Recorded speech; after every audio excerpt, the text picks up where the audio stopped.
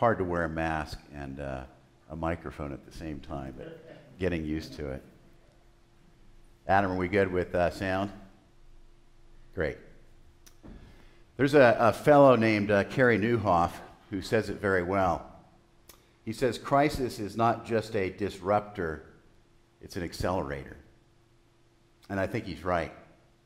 We certainly remain in a time of disruptive crises and patterns of living and ways of doing things that are changing at an accelerating rate.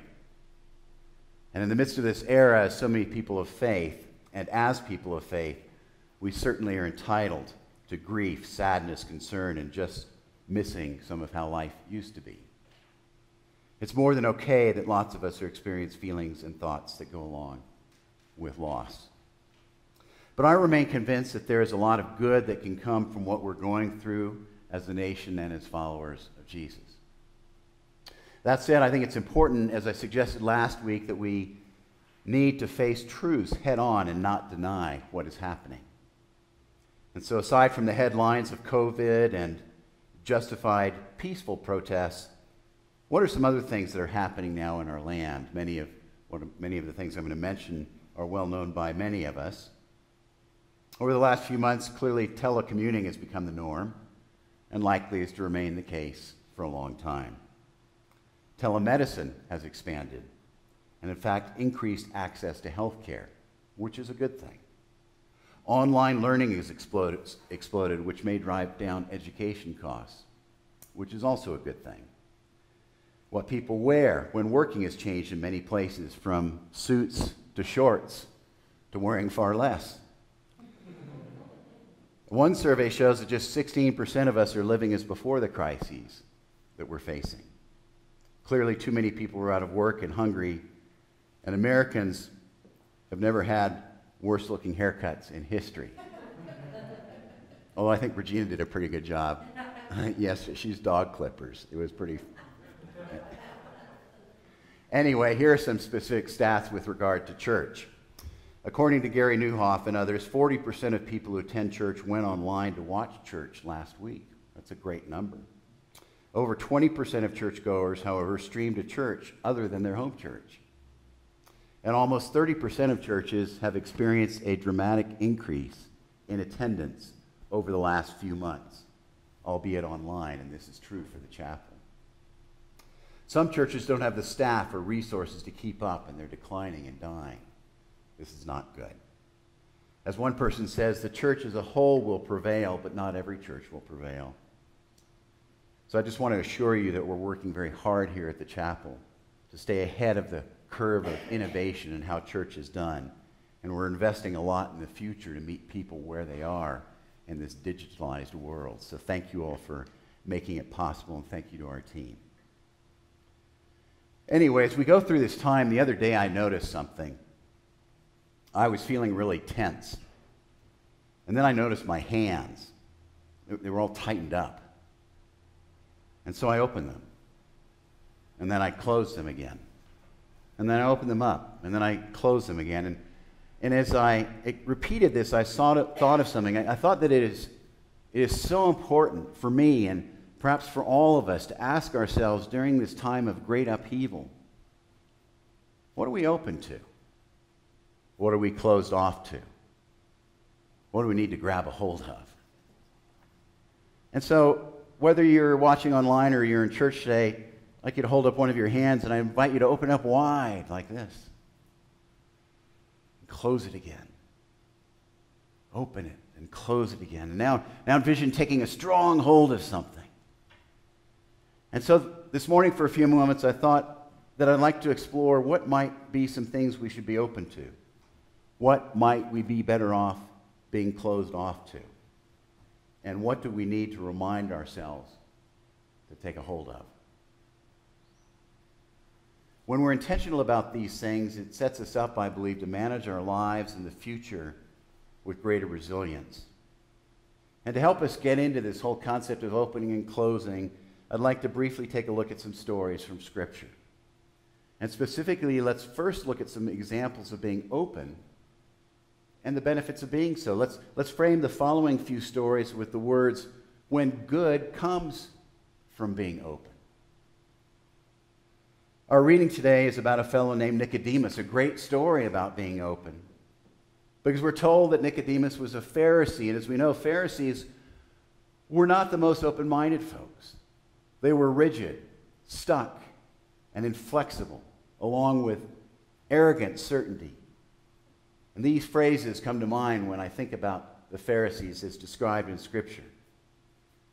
So when Nicodemus as a Pharisee was around, there was also a ton of upheaval going around in the culture around him. Yet for some reason, Nicodemus got curious. And so he went to Jesus, and he must have been open to at least consider a new way of looking things, or he never would have gone to Jesus to begin with. Certainly not as a Pharisee. He had to be open. Well, Jesus responds to Nicodemus' curiosity by saying things like, you have to be born again. God's Spirit is like the wind that goes where it chooses. And all of the words, if you look at our reading today to Nicodemus, are about being open. Open to God's movement. Open to God doing something new. Open to seeing God in a new way. Open to a wholesale spiritual change. And while we don't know a lot about the details of Nicodemus' life, he clearly was not only open to a new way of seeing things, but perhaps to seeing God and his own life in a new way. It's a story about being open. And then in Matthew's gospel, there's a well-known story of the feeding of the 5,000. We know it all, and we know two things. We're more than 5,000 people, for sure, because they only counted men in those days. And we know there was only a pittance of food available. Yet Jesus asked his disciples to feed the people. And they did. Sure, they questioned the whole operation to begin with. What do you mean, Jesus, feed people with this small amount of food? But they did it. And they did what Jesus asked, meaning they were open to consider that the impossible might actually be possible. A great story about being open, as is the story in Mark's gospel and others of Jesus calling his disciples. It's not like these fellows were sitting around doing nothing. They had jobs and lives, and well-established lives at that. Yet they were open to a brand new life, and they followed. Then there's this great story, one more in this category of being open. There's this great story of the woman with the bleeding disorder. And the context is this woman was at a time in which there were no laws to support her, to back her up with any rights. Because she had been ill for so long, she clearly was shunned by the community. Yet she decided in the midst of this to be open to any courage she could discover within herself. She was open to taking on a role in public that she likely would be criticized for. She was open to standing up for herself and what she needed, which was healing. And so despite it all, she's open to going to Jesus despite the consequences, potential consequences from the crowd of doing so. These and other stories about the good that can come from being open to God doing new things, open to seeing something differently, open to God's movement, open to impossible things actually happening, open to courage, open to taking an informed risk for something that is good. So are we open to the right things? And while being open can be a very good thing, the opposite can also be true. Being open to something can lead to harm and worse. So let's frame the following stories with the words when bad comes from being open, and there are a lot in Scripture. Jesus asked Judas to be his disciple, to follow him, to learn from him, to love like him, to spread Jesus' life-changing message of forgiveness and healing and hope. But Judas was open to betrayal and being one who betrays. And Judas died because of it. And Jesus was arrested because of Judas's actions, and the disciples were terrified. His betrayal had a massive snowball effect. Then there's this story about Peter. Peter is in a tight spot one evening. Jesus had been arrested. It was time for Peter to claim his destiny in public. But instead, fear overcame him. And like some of us, at least me, fear took over Peter's thinking and he denied knowing Jesus. Peter was open to what fear could do to him. He was open to denying truth. And then in this category, finally, there's the story of Ananias and Sapphira. The Christian community at the time, the believers, it's amazing, but they would share what they had, and no one claimed ownership of anything. That's how the first Christians were together. Everything was held in common. Nobody was needy. People sold what they had and turned it over to the community. But when a fellow named Ananias and his wife Sapphira sold their property, they held back and they lied to the community about how much money they had. They were open to lying. They were open to deceit. They were open to not being truthful. This caused quite the stir in the community, and they both died. The point of these stories is sometimes when we're open to something, we are not served well. Being open can lead to harm and hurt and snowball in ways we do not anticipate. And so we need to be very careful with what we're open to. But in addition to the possibility of being open and good or bad coming from it, there's also kind of a flip question, which is not being open to something and looking at the good and the bad that can come from that. Here are some examples of not being open in which the results were really good. Let's frame the following stories with the words when good comes from not being open. One day Jesus was praying with his disciples, and while we don't know what they were praying about, Jesus interrupted the prayer session with some questions. He said, "Hey, my followers, who do the crowd say that I am?" And people at the time had all kinds of opinions and feelings about Jesus. And his disciples shared the range of reactions they had been hearing from the public. And Jesus then asked, "But who do you say that I am?" And I think this story in part might be not only about checking to see if his followers understood who Jesus was, but in fact to explore if his followers would be swayed by the court of public opinion. Peter answers Jesus by telling Jesus he knows that he is the Messiah. Peter calls it like it is, and he knows it by answering the question this way, that he is not going to be in alignment with what a lot of people were thinking about Jesus in that time. You might say that Peter was not open to allowing popular views to sway what he knew in his heart. And this was a very good thing because Peter was foundational to the whole Jesus movement.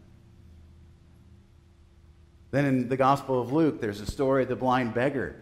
The poor fellow is sitting by a road when a crowd of people goes by, and when he hears the noise of the people, he begins calling out, "Jesus." And the crowd tells the beggar to stop it. But Jesus hears the man and he goes to him. And the crowd then watches as Jesus heals the beggar and his sight is restored. The crowd then, which previously had told the beggar to knock it off, suddenly started praising God for what Jesus had done in a quick turn of events. In this story, the beggar was not open to remaining in a helpless state. No more helplessness for me. He shut the door on being stuck in a bad place, and he reached out to Jesus, and his life changed. And these and other stories illustrate that when we close ourselves off to things or are not open to something, it can be the right thing to do. And finally, let's take a brief look at stories that illustrate the opposite of the ones I just shared. When bad comes from not being open. In Matthew's gospel is a story of when Jesus goes to his hometown. People in the town knew Jesus. They knew his parents. He'd grown up there, and one day while Jesus is at home, he begins to teach. But the people were offended by Jesus. They rejected Jesus. They were not open to what he has to say. They discounted him. Why? Because he's the hometown guy. We know this guy. We know what he was like when he was a kid. And they end up, we're told, not believing who Jesus is or anything he has to say. And because they were not open, they missed out on the invitation to a new life. And then in Mark's gospel, one day Jesus is out on the road. He encounters a man. The man wants to know how to be sure that eternal life is ahead for him. Jesus reminds him of the 10 Commandments, and the man says, I've kept them all. And then Jesus, we're told, looks with love at the man and says, you lack one thing. Go sell your possessions, give the money to the poor, and come and follow me. This is not a story about the need for all of us to sell everything. It is, however, a story about a man who was not willing to let go of the one thing getting in the way of having a life that God intended for him. He was not open to what Jesus was trying to say to him. And he walked away in a sad state, we're told. And the last story this morning is in Luke's gospel about some religious folks. They're worshiping on the Sabbath day in the synagogue. Jesus goes into the synagogue. All the religious stuff is going on. The man has a withered hand. And Jesus asked the man to stretch out his hand, and when he did so, he was healed. And the people at the worship service were furious, and they began to jabber about Jesus. These folks were not open to matters of the heart. Their focus was on the rules.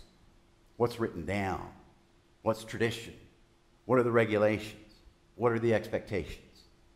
And because their hearts were not open, because their minds were not open, they lost touch not only with Jesus, but with love itself. I want us all to really be thinking about these things. When good comes from being open. When bad comes from being open.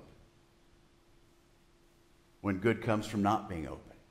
When bad comes from not being open. This is such important stuff for us to think about, especially when so much is uncertain around us.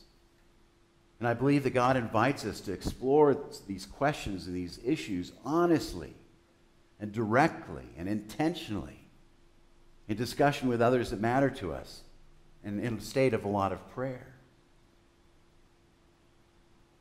This sermon is really a homework sermon for all of us to be intentional. Life is so different now in many ways. Foundations have been shaken, so have ways of looking at things. But I'm clear we each need to get crystal clear on what we're open to and what we're not. We will stay grounded as a result. We will thrive in the midst of change. We'll avoid a lot of heartache, and we'll discover solid ground underneath us. And then lastly this morning, what do we hold on to at this time? I've looked at the stories of people of great faith in times of astonishing crises over the generations. And it's very clear to me that people of Christian faith, the one thing that they held on to more than anything else was Jesus. They kept Jesus front and center in their mind and in their thoughts and in their actions. And if you look at the stories of people of great faith who have been resilient during times of great challenge and held on to Jesus, they held on to Jesus not just in their minds, but they held on to Jesus by how they acted out in the world. They acted with love and integrity when everybody around them was not. They acted with honesty and humility when surrounded by distortions of truth and arrogance. They acted with compassion and kindness when they were surrounded by meanness. They forgave. They expressed empathy. And they were selfless and hopeful when everything around them was the opposite. They held on to Jesus by praying and acting upon Jesus in their lives. And I think part of the way that we hold on to Jesus, of course, is to know his story. And we know his story through the Gospels. And we need to go over his story over and over and over and over again. And when we get to know Jesus' story, we become more sensitive to the sound of Jesus' voice. And in this era of competing voices, God invites us to listen to the voice of Jesus far, far, far, far above all others. God invites us to be silent far more than when we open our mouths, because it's in that silence that we hear the voice of God.